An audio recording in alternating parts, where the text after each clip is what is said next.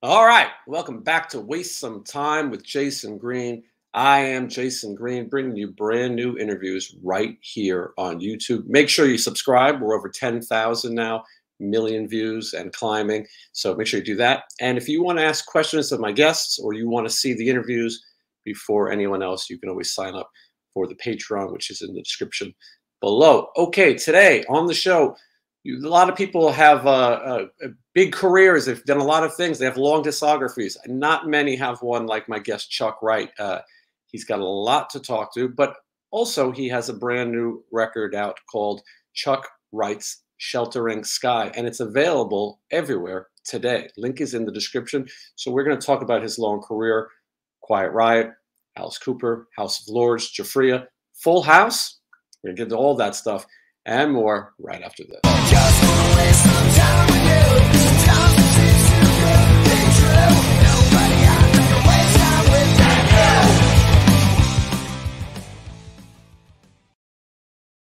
you. All right, please welcome Chuck Wright. Hello, everybody. I'm sorry. I'm still laughing because of the Full House reference.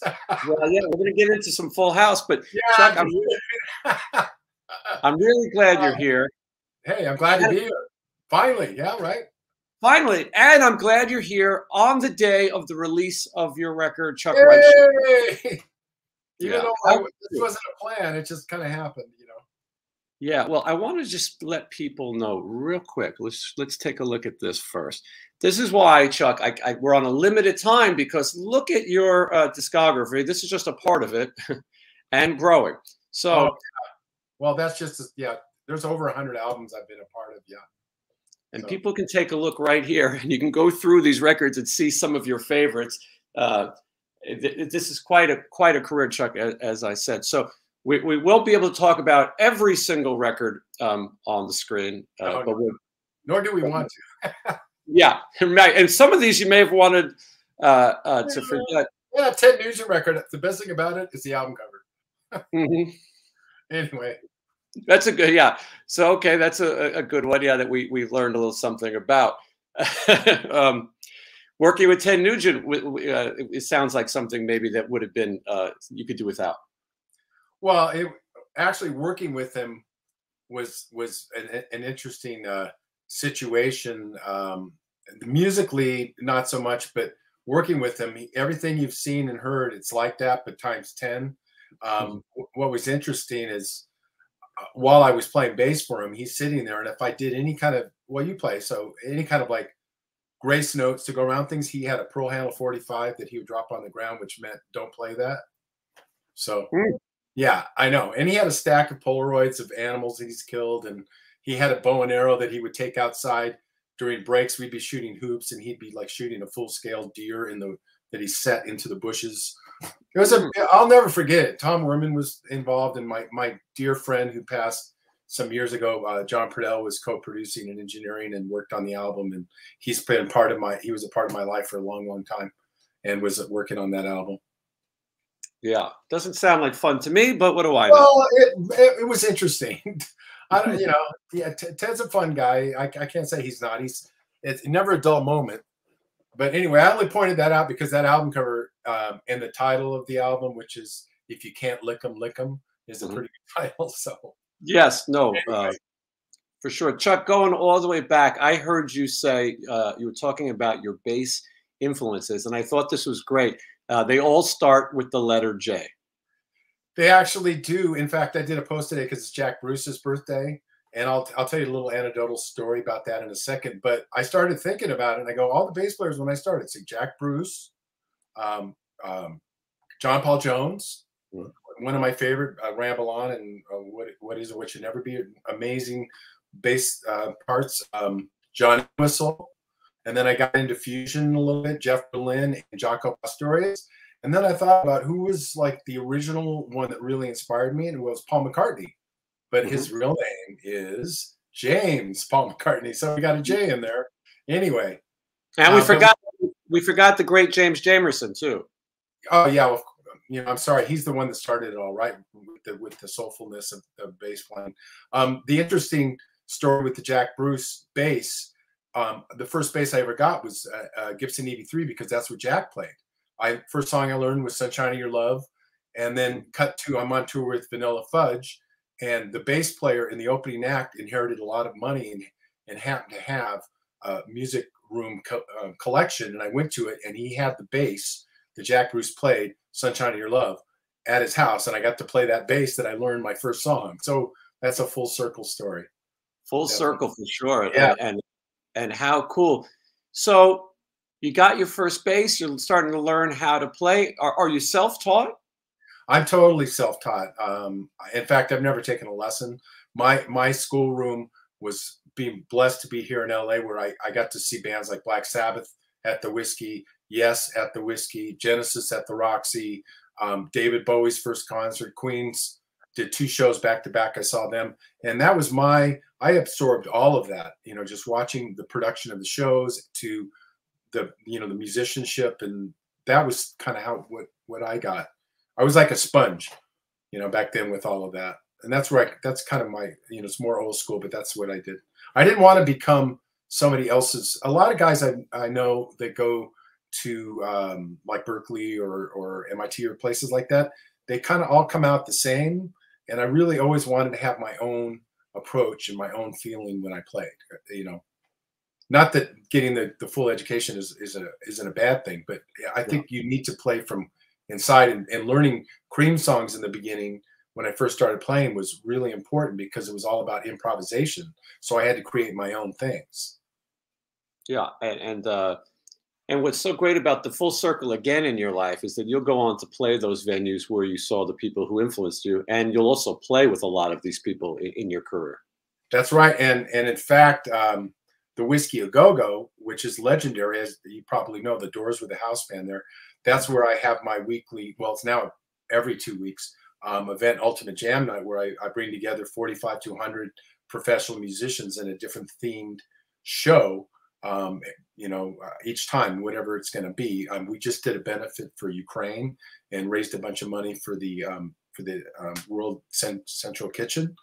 And we're about to do a Britain Rock show, which, after looking at all the great artists that came out of Britain, I'm going to be doing, this is part 1. There's going to be many more parts to it. So it's a different theme each week. And last week we had the Big Four. So it was Anthrax and Megadeth and Metallica. And you know, all the heavy rocker guys came out. It was a blast. Yeah. Dave Ellefson was there, and, you know, it's pretty cool. You've kept that going since, I think, 2015?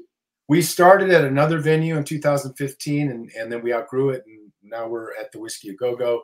And Mikey, the owner of the Whiskey, when I first met with him, said, you know, residencies don't really work at the Whiskey. They never really have.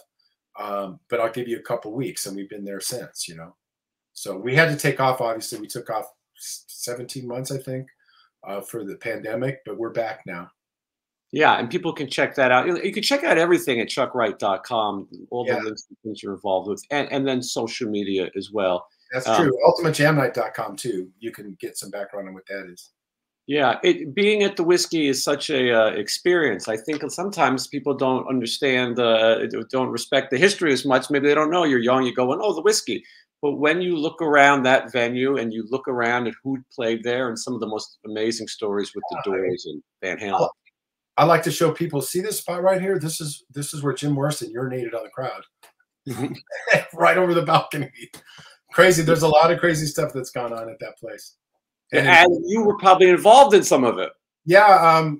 Back in the old days, I was in, which became the Mental Health Quiet Riot. I was in Dubrow, and we did a show there with Motley Crue, and neither one of us had a record deal. It was just crazy. It was packed, and just insanity. You kind of felt that things were going to start going that direction, you know, just by the intensity of the crowds that were coming out for it. Yeah, for sure. Chuck, let's talk a little bit about that early lineup, because Quiet Riot exists. Most people know they have the 2 records that were only available in Japan. Randy Rhoads is on them. Kelly Garney's the first bass player. Rudy Sarzo comes in on the second record, or at least the touring of it. And then Randy Rhoads goes off to Ozzy at that point. The point you're in the band Dubrow, right after Quiet Riot. Well, one of the things I've always wanted to set straight with people that they don't really get is that there are two completely different Quiet Riots. One is the Randy Rhoads era thing, and the only reason the Mental Health band became Quiet Riot again was because the record label gave us two choices for names, which was Standing Hampton and Wild Oscar. And Kevin said, no, no, no, no, no. I'll just call it Quiet Riot again if that's going to be my choice. So it really, the Mental Health era and then on really didn't really have anything to do with the first two Quiet Riot albums, except for the name itself. Musically, it was different. And it's, you know, basically Kevin's the one thread, the voice that really followed through.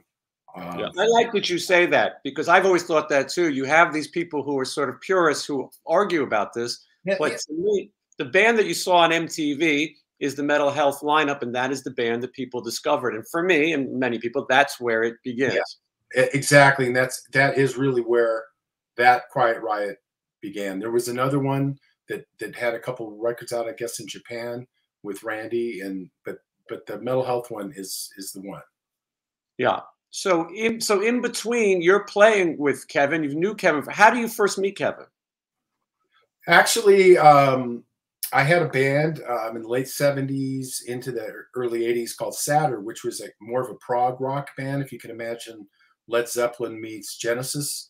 We had costume changes. We were the first band in rock and roll history to have a laser show. We knew a guy that developed a technology up at Pasadena Tech, and you know, shooting it off the mirrors. And we also had a rear screen put behind us where he projected things, and we had stages set up that looked like flying saucers for the keyboards and the drums. And that keyboard player went on to produce Kiss and Mr. Big and Deep Purple, Richie Blackmore.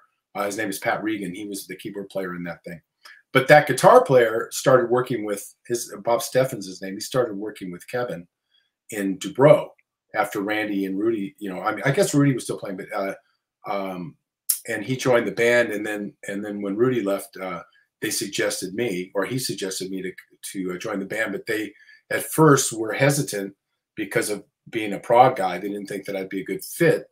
But you know, I love Humble Pie, Zeppelin, bands like that too. So once Kevin heard me play, I was in. So that's how that all started. And then we did the demos that became the Mental Health record, and a lot of that stuff are the demos on that album. Like yeah, and so that lineup of Dubrow, who else is in the band? Is it the guys that is it Frankie and Carlos? Actually, it was Frankie. Frankie came in and out of the band a bunch of times, but on that last bit, Frankie and Bob Steffen, myself and Kevin, and then Bob had a meltdown at a gig, and Kevin goes, "I can't deal with that. Let's try to find somebody else." And I said, "Hey, that guy in Snow is really great. You know, I don't know if you're familiar, but he had a band called Snow, and they actually had a song called No More Booze, which Kevin really liked. And the story with that, if you've heard the song, it goes, "No more booze, what a drag," right? Which became Bang Your Head. Now, how Bang Your Head came about was Kevin got a phone call from Randy when he was in England talking about the shows. And he goes, "Yeah, the kids over here are doing this thing called Banging Heads. They're all like banging their heads up and down." And so Kevin, in his mind, he goes, "Oh, that's a great title. I'm going to use that title." And then the Mental Health thing obviously was a good choice because it's a metal song and for your good health, you know, or whatever, your mental health. So Kevin's totally responsible for that whole phrase, but the song with Carlos written song musically before. So let's, yeah, it's a great story. I've heard it. Carlos was on this show. I think it's the only interview. Yeah, I think it's the only interview he's done in 10 years or more. Yeah, he's kind of keeps himself. No social media, and really avoids. He won't return phone calls either. maybe we'll get him to do that. But he does avoid drama too, which is sometimes a good thing, I think. Oh yeah, me too. I try.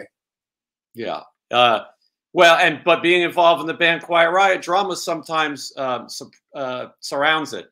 That brand. I think if you watch the movie that was out on Showtime for 2 years, Now You're Here, There's No Way Back, you'll see a lot of everything that transpired from the beginning to when we were trying to find a lead singer after Kevin passed. Yeah, the movie definitely gives a good idea of what everyone has been through. It can after the movie, though, it still continues. And it kept continuing. Yeah. And, yeah. Until Jizzy came back. Yeah. Yeah. So talk about it. So you're recording, like you said, these were supposed to be demos, and well, they were demos, but they were good. So if you can't, if it's not broken, why fix it, right? So you play your vocals are on all the songs, background vocals on that record, right? Yeah, and that's kind of the sound. So when they went to do Condition Critical, they had me come back in and sing along with them again to get that same sound.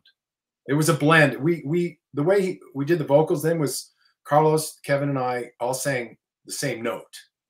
Like we'd start in the middle, and then we do an upper one, and then we do a lower one, and that's kind of how it was built. And I remember the producer, Spencer Prophet or Proffer. I call him Spend Your Profits. But anyway, he would have us just sing his heart like pirates. He goes, okay, more like a pirate, all the time, and just like really gruff and hard. And I always left every vocal session with a migraine. Just trying to sing like Kevin for 5 or 6 hours is not an easy task. Yeah, I can only imagine. Those are some long hours too.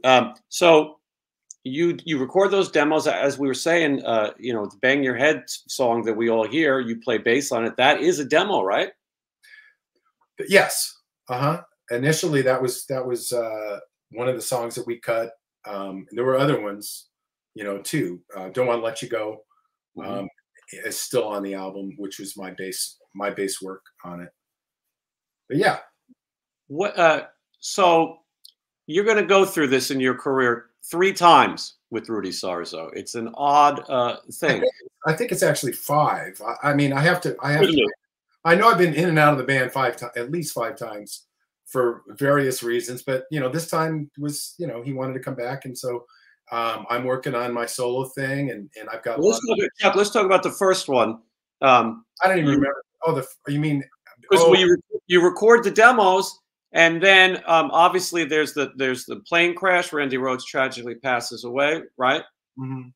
And then how did they tell you we're going to bring Rudy back? Well, what happened was they all got together again at Randy's funeral, and I wasn't able to go to it, so I wasn't there. And I guess they reconnected then, and then they talked about it, and they said, hey, if you come back, we can be Quiet Riot again.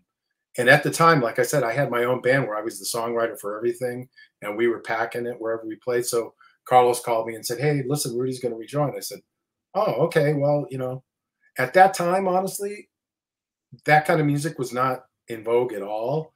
I never thought in a million years it would sell, 10 million copies, maybe 10,000. I never ever would think it would have done what it did, But Come On, Feel the Noise is what broke the doors open for everybody. A song that Kevin didn't actually want on the record. Exactly. I remember arguing with Spencer, the producer, and Kevin. And I said to Kevin, I go, listen to the whole album. Do you hear anything that sounds like a CHR, contemporary hit radio song? Do you hear anything on here? I go, you got to step back, be honest about it. I go, this is a pretty strong tune. It's got a great hook. And so we argued with him, and he finally caved in and did it. As much as he did do it, he wanted to keep everything, within the band. And obviously that song, as you said, breaks Quiet Riot into. Well, I think it changed the fabric of the whole music scene. That song was so huge that every label decided, hey, let's sign every band that has long hair, and that's in that same kind of hard rock style. And that's what they did. And, bands like the Knack, the Motels, the Fix, on and on, they all just kind of faded away, just like we faded away when Nirvana hit the scene. It's the same kind of cyclical thing that happens. Yeah. And this becomes first record to have a first heavy metal record, #1 on the Billboard charts, I believe, right? Yeah. I'm honored to say that, part of that history, whether it be a footnote or not, whatever it is, at least, I was part of that whole thing. The first metal record to go #1 on Billboard Top 100. Yeah, absolutely. Now I want to point out to everyone, you're doing quite the media all day. You've got interviews, you're promoting Chuck Wright's Sheltering Sky. So you don't wake up and go, let me tell that Quiet Riot story again. So I thank you for doing this. That's okay. That's not that many people are really talking that much about that as much as what about the album and what I'm doing and other people that I've worked with, like Alice Cooper or Greg Allman or different people. But that's cool. I want to wrap up on the Quiet Riot stuff because I do want to talk about some of those other things, and of course, I want to talk about this brand new record that is available everywhere today. Link is in the descriptions. So, Chuck, as you said, you've been in and out of Quiet Riot a few times. It seems like Rudy leaves, he gets another gig, he comes back. And at the end of 2021, they make the decision again. And at this point, there are no original members of Quiet Riot. The only person who was involved in the mental health lineup is yourself at that point. And so it's Jizzy Pearl singing again, Alex Grassi on guitar, yourself on bass, and Frankie, who's obviously passed away, Johnny Kelly from Typo Negative on drums, and you were going out and touring. They make a decision to bring Rudy back again. How do you find out about that? Well, hang on, I've got a bird making a lot of noise here. Mm-hmm. That was actually Keith Emerson's bird. Hang on. Keith Emerson's bird. We would have known. Anyway, that was, it was a management decision, and I really can't. I'm told I can't really talk about it, so I can't really get into any kind of details about all of that. But he wanted to come back. I'm busy doing my own thing. I've got a lot of other things going on as always. So, it is what it is. Actually, yeah. I've been playing with the band since we started back, and then with Kevin, and then we took some time off after he passed, and Frankie started back up in 2011 or the end of 2010, I think it was. And I've been going nonstop with Quiet Riot. Even during the pandemic, we were out there playing. We were doing Sturgis or whatever. But so, a break from it now is not a bad thing. And I know that you did your best to keep it amicable. Everyone did. When the notice went out publicly that Rudy would be coming back, there were still shows on the books that you finished out. I can't speak for you, but I feel like, and pardon my language, you must be thinking, what the fuck, Rudy Sarzo again? But I can't speak for you. Like I've said before, it doesn't surprise me. It didn't surprise me. And because it's happened before, it is what it is. And like I said, I'm on to other kinds of things, especially when people hear this album, you'll see how different musically and really what I'm about than that. That music's the 80s, and I'm doing my own thing now. This record is completely different. Last question about that era of Quiet Riot. Do you think that you'll ever see Carlos Cavazo back in that band? I really can't say. I mean, I haven't really spoken to Carlos in a very long time. And, like I said, he doesn't return calls or whatever, but to anybody, not just me, but that's just him. I don't really know. I really can't. I can't say. Yeah, it seems like, I understand that they think by having the mental health lineup, they'll bring Rudy in. And I think while Carlos is out there, he talks about it in the interview here. People can watch it where him and Frankie had some issues and things. And so who knows, maybe, it seemed like a lot. So maybe they can work that out.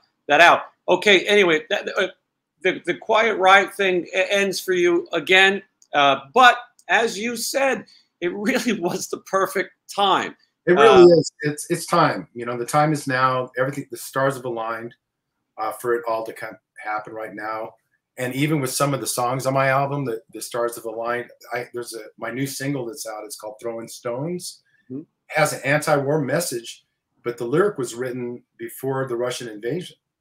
So when I created this video, I kind of tied all that together. But the lyric was by Joe Retta, who you might know from The Sweet and Dio Disciples and Trans-Siberian Orchestra. He wrote it, the lyrics to it, and the vocal melodies to the music, and the timing on that is amazing. Chuck, when I first heard the first single, I thought to myself, okay, Chuck is going to put out a heavy metal record. He's going to put out a record that sounds like Quiet Riot, and that is not what you put out. That doesn't mean you didn't put out. Go ahead. Yeah. You know, you have an amazing product, but I think people, if you're expecting another Quiet Riot record or House of Lords, that's not what this is. It's also a record filled with guest performers. There's over 40 guests on it, and a lot of brand name guys, but the sounds of the songs are different. This is a collection of music to me, and maybe it's not the kind of record that you're always going to listen to from start to finish. There's certain songs maybe you'll vibe with.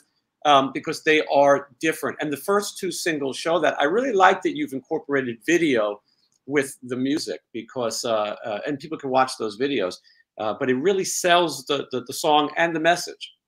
I agree with you 100%. Now, I got to tell you, this whole thing was not, it was never a plan. I just, when the pandemic hit, it allowed me time to finally sit down and start composing again and looking at the world with all, it was like a post-apocalyptic feeling with all the empty streets. I sat down and wrote the first song, which is called Weight of Silence. And I did a video for it. And there's footage of empty streets, like I was saying, like New York City, nobody there. And I put that out myself. And Troy Lucetta from Tesla reached out to me and he goes, man, can I play drums on that? That song's so cool. You know, 6/8 time, perfect. You know, so I said, you know, I haven't ever thought about that. I go, but sure, give it, you know, he has a studio. I go for it. It killed. And then a guitar player that I love here in LA, who's a top jazz fusion guy named Alan Hines, added guitar to it and it became a whole new thing. And then Derek Sherinian, who you might know from Dream Theater and a couple, Sons of Apollo, added some mellotron and strings to it. And it turned into a different thing. And that song I just found out yesterday, won best instrumental and best video for the hard rock, you know, the Rock Music Alliance. Yeah, the Rock Music Alliance Awards. This is a great move. Before the record comes out, you win these 2 awards. And as I was saying before we went on, you beat out some pretty stiff competition. You weren't up against no names. Well, there's a few, you know, Satriani and John 5, I guess, were on there. But I hold in high regard both of those guys. So yeah, it came as a surprise, and the timing's great because the album's out today, as you said, and just it's all, things are, like you said, the stars are aligning. Now's the time, is a good time for me to be doing my own thing. Had you ever thought about this before? No, actually, like I said, this was not. I just was writing music that I wanted to hear, that I would want to listen to, and that's why on the album you've got all, you know, different genres: jazz fusion, funk, progressive stuff. I even have a full-on Celtic piece of a song that I've loved since I was a kid called Darkness, Darkness by a band called Youngbloods. It came out in 1969. And David Victor, who sang with Boston, did the vocal on it. And it's freaking amazing. And it sounds like it could be in a new Braveheart movie or something, you know. I don't know if you've heard it, so you know what I'm talking about. The album as a whole kind of it's like a cinematic adventure to me. When you listen to it top to bottom, it takes you through so many different moods. And and you talk about being a composer. I mean, I think some people may think Chuck Wright is a rock bassist, but there's much more to that. And you know, you've composed for movies, and you've worked with so many other people. You know, your discography showed some of that. But so for you to make a rock, it makes sense that you wouldn't have just made a rock record. You've played in tons of rock bands.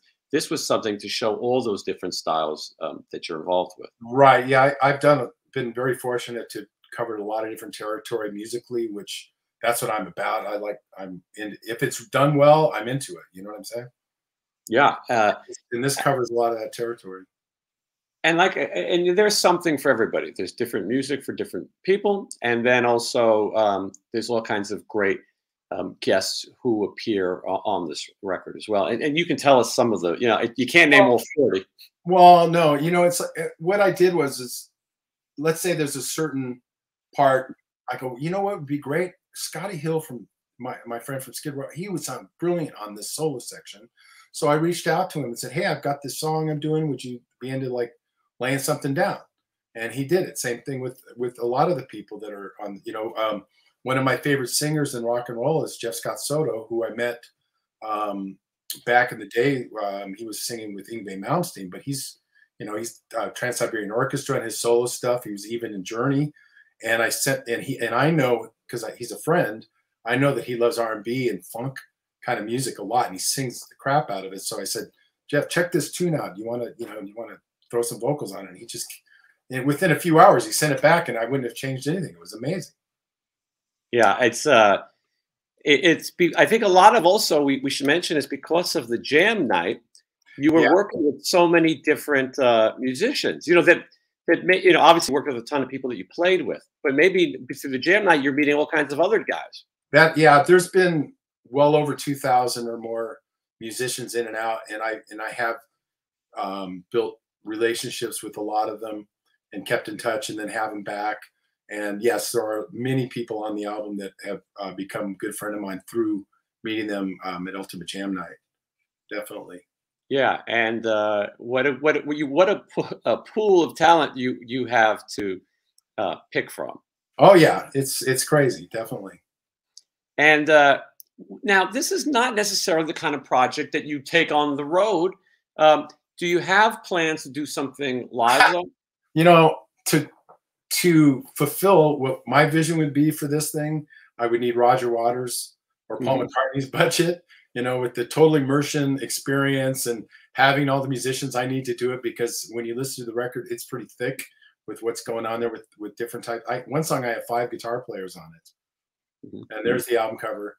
The album cover, by the way, people, was done by my very close friend Glenn Wexler, who you've probably seen his work with Van Halen, Rush, Black Sabbath, and a huge list of people. And though I've done a lot of graphic design in my life, I worked for 3 labels doing album covers and packaging.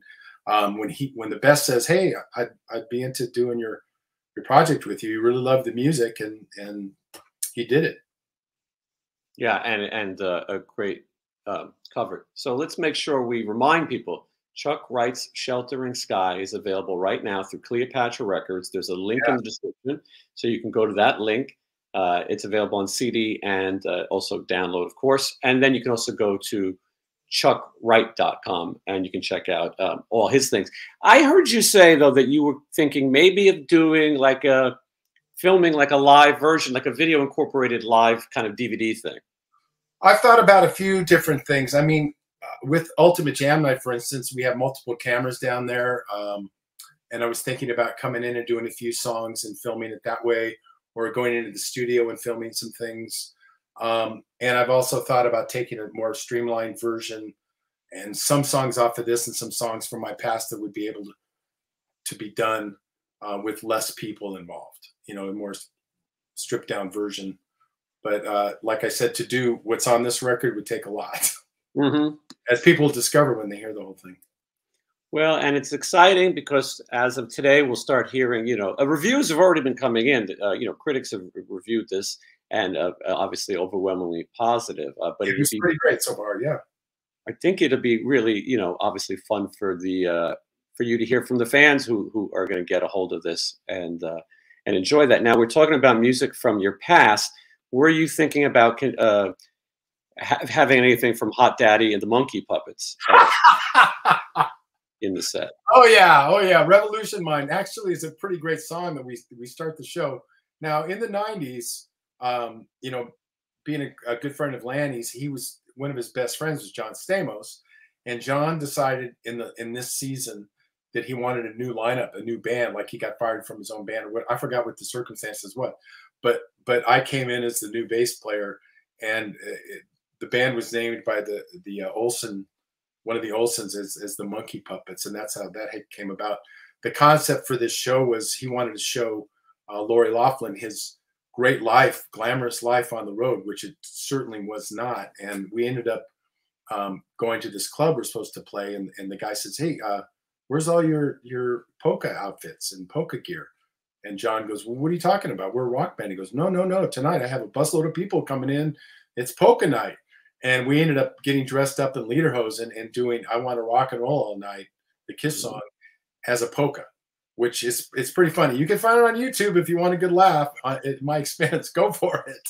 It is on YouTube. I saw the episode in my own life. I remember it. It's one of the funnier episodes of the show. As you said, Lanny Cordola, who was in House of Lords with you, Yeah. He was in the original Jesse and the Rippers lineup. And then also Ken Mary, who's been on this show, he also played drums at one point with Jesse and the Rippers. And Yeah, so, Ken's on my album too, by the way. You know, both Ken and Lanny. Ken actually mixed one of the songs as well. yeah, a lot of talented guys and a lot of talented musicians involved in this fun show. This episode doesn't seem so far-fetched. I think a lot of bands who went on tour, when they had to go back out in the modern day, find that the venues have changed and the hotels have changed. Oh yeah, things are way different. It used to, you know, you think, wow, this used to be great. What happened? Yeah, it's different. All of a sudden they tell you, oh, you're going to be playing the arena, but then you find out you're playing the parking lot of the arena, or the venue. That happened. We were going to play with we were playing in Mexico with Guns N' Roses, and we go, oh, this is great. And we get there, we're out in the parking lot area. But you know what? There was probably 15,000 people out there just going crazy. So it was fine, but I wasn't expecting that. Yeah, and then there's your bowling alleys. All of a sudden, the venue has a bowling alley, or there was a laundromat. You know, yeah. It's all the different scenarios have happened. One of my favorite Kevin DuBrow quotes, and I say it all the time to bands that I work with. I believe they were playing a nudist colony at the time. I don't. Did you do that one? I missed that one. I'm lucky I missed it. You probably lucked out, but he said, sometimes you play to millions of people, and sometimes you play to multiple people, and it does happen that way sometimes. Right. Yeah, you never know. I mean, whatever it is, and Kevin instilled this in me from back in the day. If it's 100 people or 10,000 people or 50,000 people, you still give them the same show. You give it 100%, and you know, go all out. Sometimes it's hard to play for a smaller crowd because everybody's right there on top of you watching you, you know.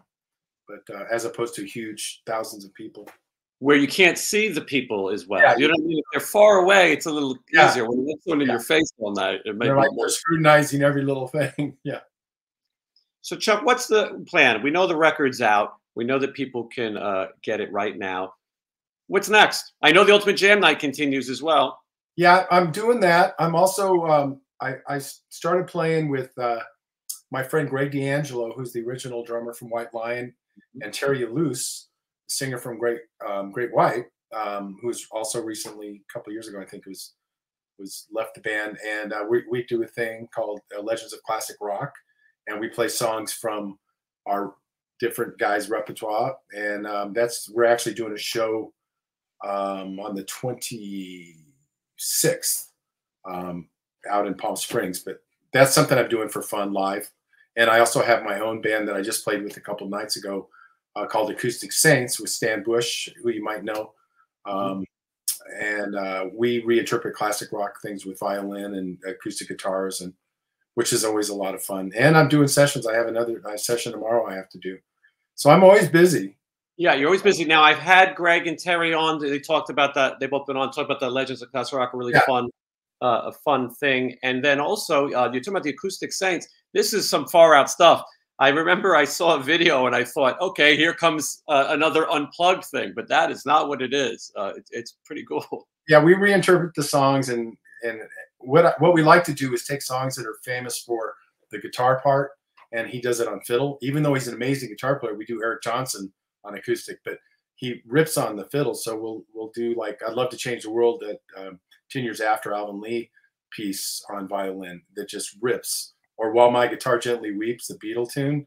The song has guitar in the title, and he's doing it on violin, which it's pretty awesome. It's a really great band. I love playing with those guys. Yeah, it's really cool stuff. All this information is at chuckwright.com. Chuck, I got to have you back so that we can talk about Jafria, House of Lords. One of my favorites, Impellitteri, Stand in Line. Yeah, well, I did a few Impellitteri records, but yeah, the Stand in Line record with Pat Torpey, Graham Bonnet, was a interesting. That's when I left. When Shortino was coming into Quiet Riot, that's when I left and started working with Chris on the Impellitteri record. And then I got the call from Greg about, hey, if we put a band together, a killer band together, Gene Simmons will sign us to his RCA label. And that's when we put together House of Lords. So that's how that all happened. But Stand in Line's a pretty rocking record, man. Yeah, I like it, and great players on there too. And then we'll talk about it next time. But Gene also would then produce the Doro Pesh, second Doro Pesh record, another famous album. I just had Doro on the show, one of the nicest people you could ever. He's great. Yeah, he had me play on that. The odd thing about it, though, is nobody's listed on what track, so nobody knows who did what on that album.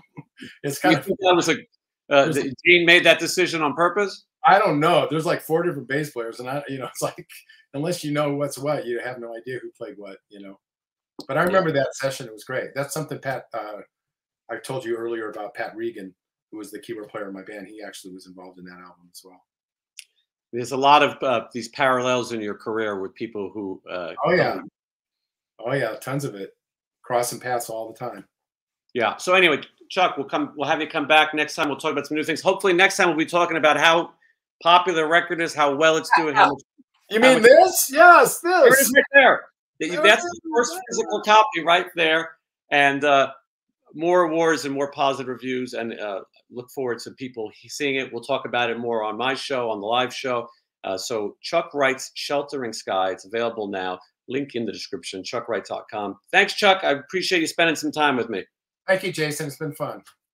Okay, thanks for watching, everybody. Bye, everybody.